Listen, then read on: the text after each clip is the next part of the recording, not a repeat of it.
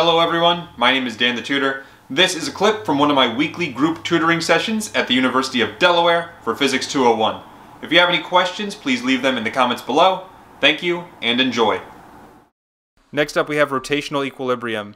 So rotational equilibrium, this is a very specific topic in torques, and it's actually one of the nicer topics I'm going to say. Why is that? So here's my notes on rotational equilibrium. It's literally as simple as this. The net torque is equal to 0. That's how you know we're dealing with a rotational equilibrium problem. The net torque is going to be 0. In other words, the torques going counterclockwise is equal to the torques going clockwise, and we already know the definition of torque. It's force perpendicular times the distance. So between these three equations, we can pretty much solve any rotational equilibrium problem. And how do you know it's rotational equilibrium? These things are going to be not rotating. Not rotating. They're held exactly in place. They're perfectly balanced. Okay, so let's look at the first one here. We want to find x given we have essentially a balance beam where we have a 2 kilogram mass on one side and 8 kilogram mass on the other. The one on the left is 34 centimeters and the other one is positioned x centimeters or meters away from the fulcrum of this lever. Now I do give you centimeters here, and I do that for two reasons. Number one, I want to make it hard for you guys. And number two, a lot of times in problems, they actually do give you centimeters. So then the question becomes, well, do I need to convert to meters? And I'm going to tell you two answers. Yes, and you can also get away if you answer no. What do I mean by that? So first, let's find the answer if we use meters. I'm going to say 34 centimeters. We all know that's 0.34 meters, or at least hopefully you know that. You just divide by 100. And now let's find out what these torques are. So notice it's kind of hard to see here. Nothing's rotating. And we don't even have any forces yet. I'm going to tell you this. The force is gravity. The force is gravity. So notice here, I'm going to draw this in blue. For the 2 kilogram object, it's going to be mg going down. A mass of 2, g is 9.81. And then for the 8 kilogram object, I'll draw that in red. This vector is going down. Again, it's mg with a mass of 8, and g is still 9.81. Then you might be asking, well, hey, don't we have normal force acting on these objects as well? Yes, you would be correct. However, I'm not going to draw them because for the free body diagram here, I only care about the free body diagram for the bar itself. Like notice, I'm only drawing forces acting on the bar. And the reason I'm doing that is because for rotational equilibrium problems, we only care about the bar. I don't care about the masses themselves except for the fact that they have mass and they're causing a force of gravity downward on our bar. Hopefully that makes sense. If it doesn't, we're just going to do a couple examples today, and hopefully it will start to make sense. So I'm going to say that this one on the left, these are my torques going, is that clockwise or counterclockwise rotation that this would be causing? This would be counterclockwise, and the 8 kilogram mass mg, that's kind of causing this motion to occur, which is going to be clockwise. So then if I say to myself the torques counterclockwise is equal to the torques going clockwise, the counterclockwise torque, that force, that 2 kilogram mass times g is 9.81, so that's the force, and again, torque is equal to force times distance. In this case, we don't even have any angles, right? So I'm not even going to worry about the perpendicular part, or the angle. So it's 2 times 9.81. What is the radius? The radius is going to be the distance from the pivot point. So the pivot point is located 0.34 meters away. 0.34, there we go. That's the left side. The right side, that's going to be 8 kilograms. So 8 is m times g is 9.81. And then that radius is x. That radius is just x. We're solving for x, right? So notice here, we pretty much have all the math. So I'm just going to say 2 times 9.81 times 0.34 on the left. That's going to give me 6.67 is equal to 8 times 9.81.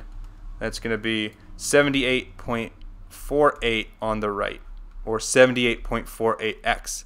Then I just divide both sides by 78.48, and we'll get a final answer of x is 0.085. In other words, this is meters, and as I said earlier, you could have used centimeters for this problem, and it's okay. Like normally we want to use meters, right? Because meters is what we use in physics. However, in this very specific problem, I'm just going to tell you it doesn't matter. For rotational static equilibrium problems like these, it doesn't matter if you use centimeters or meters if they give you centimeters to start with. If they give you meters to start with, you should use meters. If they give you centimeters to start with, you should use centimeters. And again, it's for these problems only. It's for these problems only. And by the way, if you did convert this to centimeters, you multiply it by 100, it would be 8.5 centimeters. This answer would be correct as well. Any questions here? So you all should be thinking one thing. You should have one question right now, and that is, for the clockwise portion, didn't I say that's negative?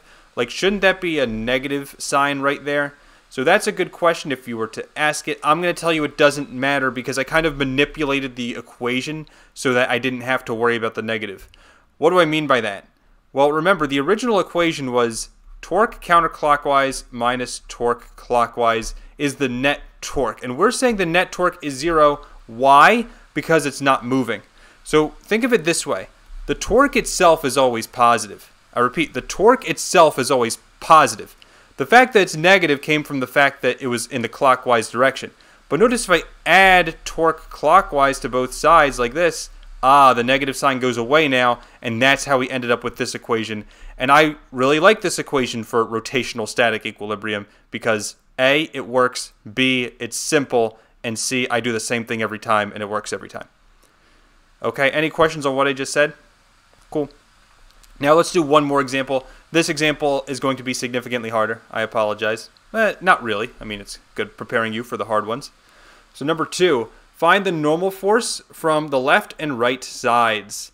Okay, so this time I do care about the normal force, but I'm not talking about the normal force on this 10 kilogram box. Oh no. I'm talking about the normal force acting on my bar here. Because remember what I said in the last problem. I only care about the forces acting on the bar itself. So I'm going to draw blue for the left, normal force right there. Let's say NL, and then in red I'll say NR, and that's the normal force from the right side. Now other forces acting on this beam. I will have mg going down from the 10 kilogram mass, which is good. And now there's one more force I do need to consider, and it has to do with the fact that this time, unlike the last problem, this bar actually has a mass. And the reason why that matters is because gravity is going to be acting on this bar as well. So I actually need to draw gravity from the bar. I'll say capital mg because the bar is bigger, it's 100 kilograms. Now just real quick, I'm going to scroll up, and I want you to notice two things about this problem. Number 1, for this problem, the bar didn't have a mass, so I wouldn't include it anyway. Second, I tried to position the fulcrum. I probably should have made this more clear in the problem, but I tried to position the fulcrum exactly in the middle of the bar. Why is that important? Well, I'm going to scroll down again. So with any mass system, whether it's a long bar like this or just a normal package like the 10 kilogram mass there, we're going to treat it as a point source of mass at the center of the object. I repeat, we treat the force or the mass as if it were just at one point in the center of the object. What does that mean? It means that if I were to think, where is this mg located? It is located, if the whole beam is 3 meters long, it's located at the 1.5 meter mark. It's exactly halfway in the center of the bar, and that's important to know. So again, I'm going to set up the equation. Torques counterclockwise is equal to torques clockwise. And now we have a problem, I would say. If you were to do this equation, in every problem we've had so far, there was a clear pivot point. Like in the circle example, it was pivoted in the center. In the last balance beam problem, it was pivoted in the center. Like it was actually rotating about the center. We could see it clearly. Notice this one's not going to rotate at all. Like it's perfectly balanced on the left and right sides. There's no way it's going to rotate. Not a problem. It just means that we have the creative liberty of getting to choose the pivot point. So you can pick the pivot point on the left side. You can even choose the pivot point to be in the center right here. You can choose it to be on the right side. It doesn't matter. Now here's my advice to you. How many unknown variables do we have right now? I'm going to circle them. We don't know the left normal force. We don't know the right normal force. We have 2 unknown variables. So typically in math, 2 unknown variables means that we need 2 equations. However, I'm going to tell us we only need 1 equation if we pick the pivot point to be exactly on one of our either left or right normal force. So I'll choose the left just arbitrarily. It doesn't matter. So what am I saying here? I'm saying this is the pivot point. Choosing your pivot point is an art, just like any creative process. It takes practice to get really good at it. And normally the problem's pretty clear what they want you to be the pivot point. Like it'll either tell you or it's very obvious, like in the two examples we just saw before this. When it's not obvious, you need to pick it, and I always recommend picking it in the spot that will cancel out one of our variables. How will this cancel out a variable? Well, think about this. What's the torque on NL? Well, torque is equal to a force, so NL, times what's that radius? In other words, what's the distance from the normal force to the pivot point? It's on the pivot point. That distance is 0. That whole torque is 0. We actually just lose NL in the equation. That's actually fine at first because we need to get rid of it in order to solve for one of these things first. We're going to solve for NR first. Everyone okay with that? If you're lost, don't worry. I think it will make more sense in what I write next. So now we need to figure out what forces, what torques are going to be pointing counterclockwise. Remember, counterclockwise is this motion right here. And if I look at the forces, I see mg is going down and kind of in this clockwise shape. So mg is going to be clockwise. Capital Mg is also going to be clockwise because it's causing it to move that way. And the normal force on the right, that will follow the direction of counterclockwise. So I'm going to say normal force points on the counterclockwise side. So that torque is equal to a force, N sub r, times the distance. What's the distance from NR to my pivot point I chose? Notice it's the full 3 meters here. So NR times 3. I'm just going to tell you, don't worry about sine theta for this problem or cosine theta. There's no angles. Don't worry about it. Okay, now on the other side, I have lowercase mg, which is lowercase m is 10 kilograms. G is still 9.81. And that distance, what's the distance from the pivot point? It's kind of hard to see. It's kind of hidden. But I said it was 1 meter. That 10 kilogram mass is 1 meter away from the left side. So just times 1. Plus my torque from the 100 kilogram mass. That's going to be a mass of 100 times g, which is 9.81, times its distance, which is 1.5 meters. There we go. And it's 1.5 meters because, again, it's located exactly halfway in between. That center of mass is exactly halfway in between the bar. So now we have all our numbers. The only thing we don't know is NR. Let's go ahead and do some algebra and solve here. So on the left side, 3n sub r. On the right side, I just need to plug this in my calculator. 10 times 9.81 times 1 plus 100 times 9.81 times 1.5. We're going to get a final answer of, well, not final answer, 1569.6. Then divide that by 3 to find the normal force on the right side. Divide it by 3. We're going to get 523.2 newtons. There we go. We found the normal force on the right side. That's half the battle. Okay, now for the left side. What are we going to do? How are we going to find it? You have two options here.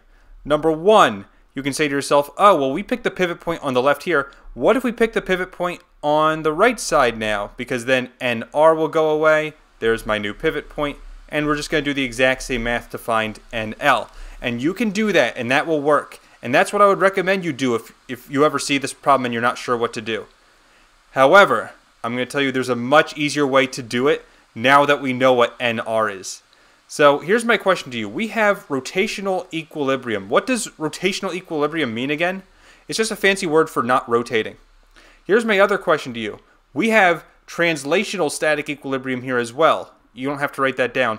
But translational static equilibrium means it's not just not rotating, it's also not moving. It's not moving up, down, left, or right. In other words, I can say my F net Y is equal to 0. I repeat, F net, comma, Y equals 0. What does that mean? It means all my forces pointing up is equal to my forces pointing down. This is Newton's second law back in the linear, the translational world, the not rotational world. So I'm looking at all my forces pointing up. I have two. I have normal force on the left, normal force on the right. So normal force L and L plus normal force right we just solved for, 523.2. On the right side, the force is pointing down. Again, we have two of them, that mg and capital Mg. So 10 times 9.81 plus 100 times 9.81. Notice with forces, I didn't have to factor in the radius, the distance at all. It doesn't matter for forces, which is pretty cool. And once again, I just need to solve the algebra here. So the right side, 10 times 9.81 plus 100 times 9.81. It is going to be a different number than before because I'm not factoring in the distance. So NL plus 523.2 on the right side, 1079.1. Subtract 523.2 from both sides, and we'll get a final answer of normal force on the left is 555.9 newtons. Okay, and now one more thing I want to mention. Notice normal force on the left is slightly higher than normal force on the right. Does that make sense? Should they be equal? I'm going to say no, they should not be equal. And just think about this in real life. See this 10 kilogram box here on the left side? Well, the left side should have a higher normal force because that 10 kilogram box is closer to the left side. So just from an intuition perspective, this makes sense.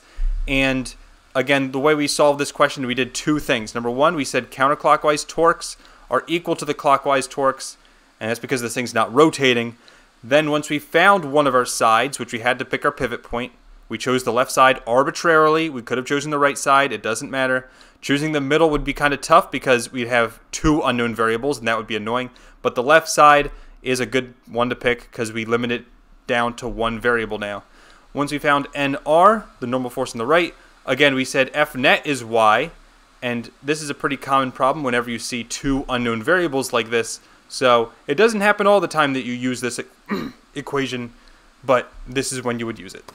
Don't forget to like and subscribe. If you want me to start doing free weekly group sessions at your university, please post in the comments below or email me at dan@danthetutor.com. Thanks everyone. Bye-bye.